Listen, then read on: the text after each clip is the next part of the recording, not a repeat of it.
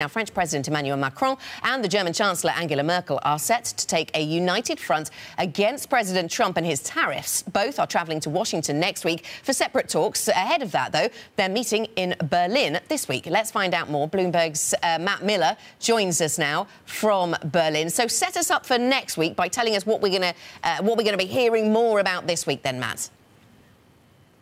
Well, the international relations part of this, or the U.S. relations part of this, will definitely be interesting because Macron has got to step up on Merkel. He was very vocal, the first to talk about a military solution with or retaliation with Syria for chemical weapons. He's really, from the get-go, gotten Donald Trump's attention. Remember that handshake where he didn't let go? He is also an outsider like Donald Trump, who has very little concern for the normal kind of diplomatic practices that world leaders are expected to follow. So he and Donald Trump work much better together than Angela Merkel and Donald Trump. Remember, Trump famously refused to shake Angela Merkel's hand. To be fair, he says he didn't hear, which I guess is believable. But in any case, Macron is going to meet with Trump first. He's the first state visit to the U.S. He's got a couple days with Donald Trump.